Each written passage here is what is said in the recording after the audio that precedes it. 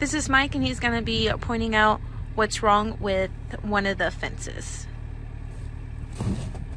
There's a weld is broke here, can be re-welded. There's another weld broke here, which you might have to replace this piece.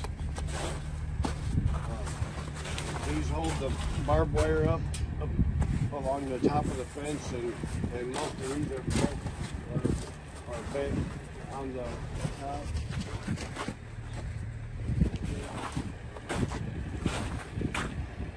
This is broke here, which all this can be fixed with anyone that can weld.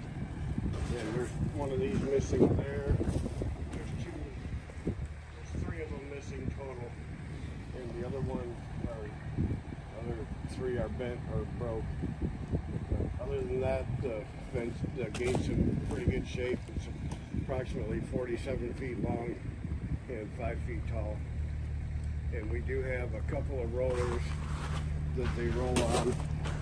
But we have minimal hardware that goes with them. That's about it.